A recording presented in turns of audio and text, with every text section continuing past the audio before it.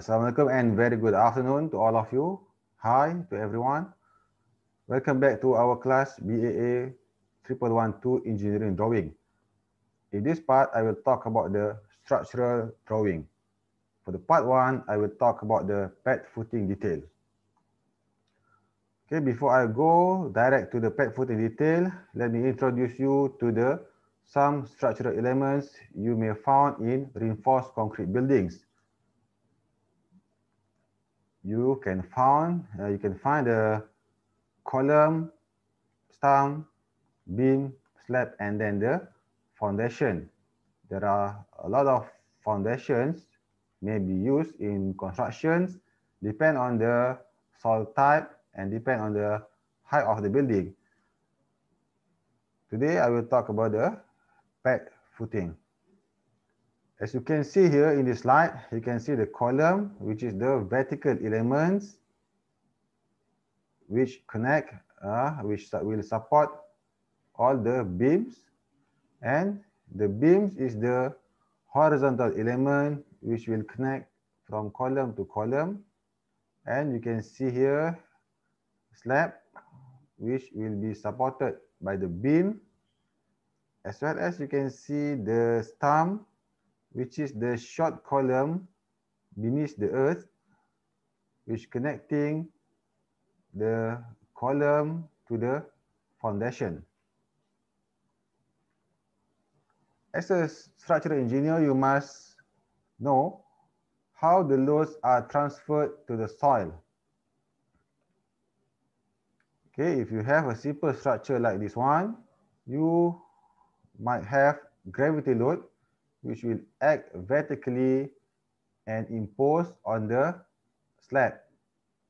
Then the load will be transferred on the beam which support the slab.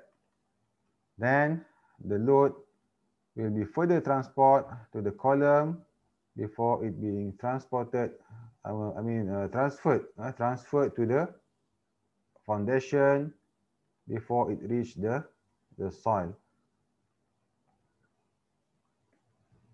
Okay, here is the 3D view of anatomy of the pad footing foundation. You can see the outer part is the concrete and it will be steel reinforcement inside. Okay, here is the column, starter bar for the column, and this one is beam reinforcement, and this is the steel reinforcement for the foundation, either it's pad footing or the pile cap. Okay, you can see also the dimensions of the pad footing, and then this one is the dimension of the stump, and this is the steel reinforcement for the pad footing, and they must provide starter bar for column. This is the construction of pad footing.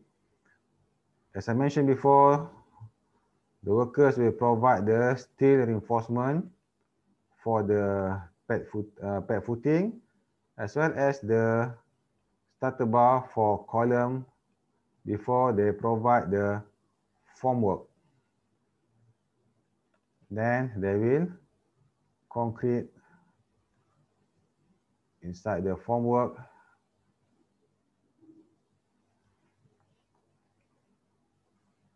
Okay, this is the example drawing of pad footing and column details.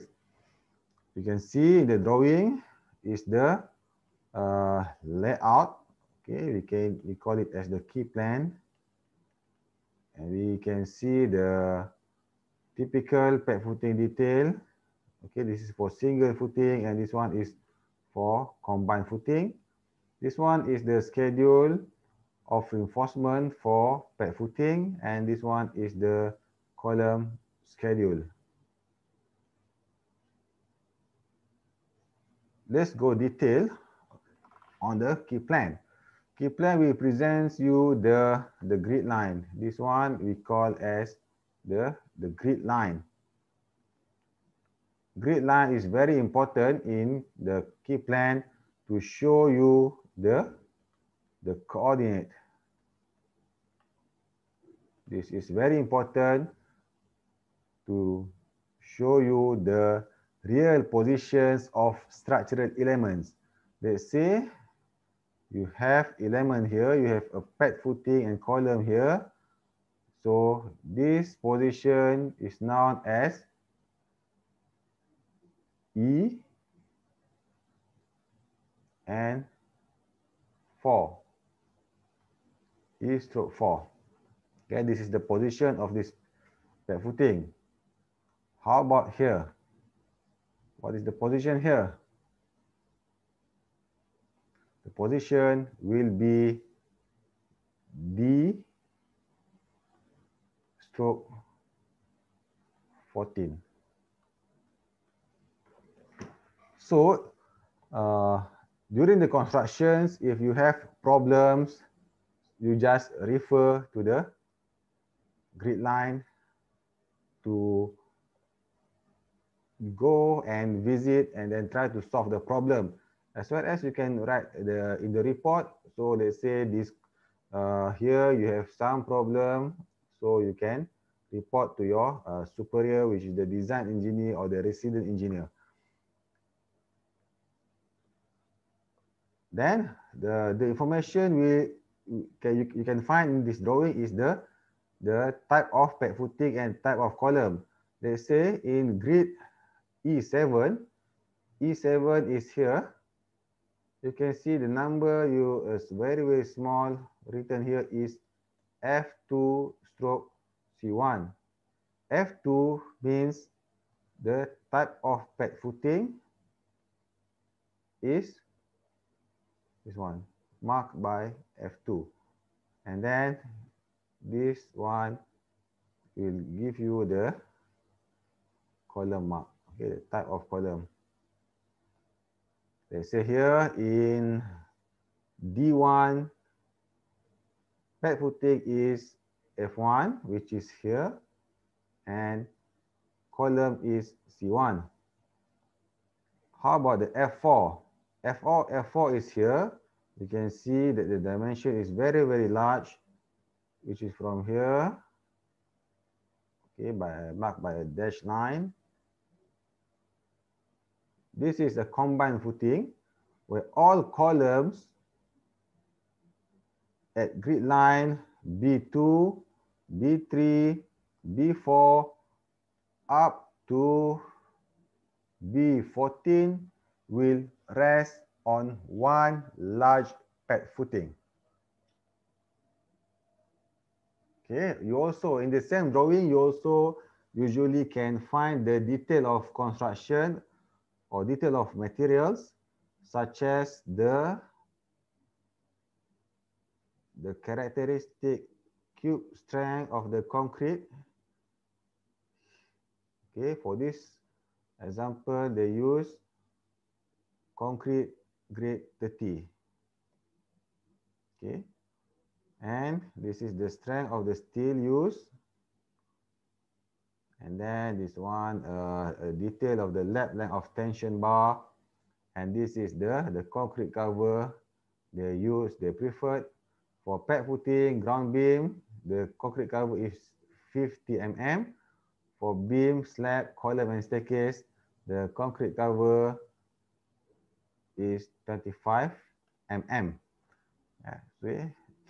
The concrete cover is the distance, the distance from surface of concrete to the surface of steel reinforcement. Let's say you have a beam here, the ground beams, and this is the steel bar.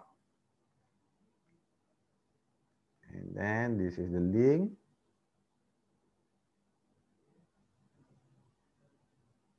So the distance between the steel bar, the surface of the concrete, the surface of the steel is named as concrete cover.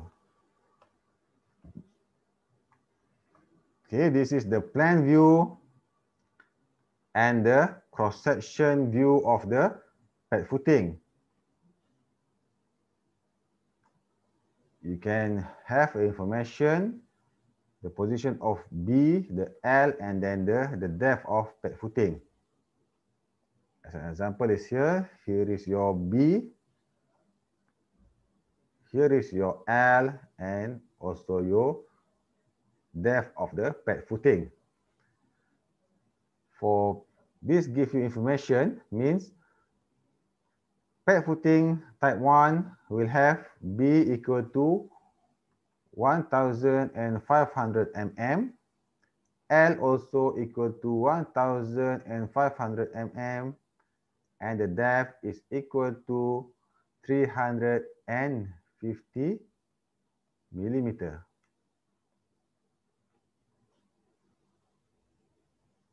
And this schedule also will show you the type, the specific reinforcement to be used inside the pad footing. Let's say, so this is the X direction, this one is the Y direction. Okay, let's say this is the X direction, and another one is the Y direction, and then the ties. Okay, let's say they provide here as a ties. Okay, let's say if you have a very deep pad footing, you must provide the ties. Okay, here you can see example for F1 in Y direction. The steel reinforcement to be used is T12-200. What is the meaning of T12-200? As a site engineer or resident engineer or the design engineer, you must know T12-200 is T is the type of steel bar to be used. Okay, like this one, the type of steel bar, Y, T, and R, and it has their specific yield strength. How about 12? What is 12? 12 means the diameter of the steel bar. Okay, let's say T12 means the diameter of this steel bar is equal to 12 millimeter. And then what is 200? 200 is the spacing of the steel bar in both directions. Okay, let's say here 200 means this one and this one is 200 mm.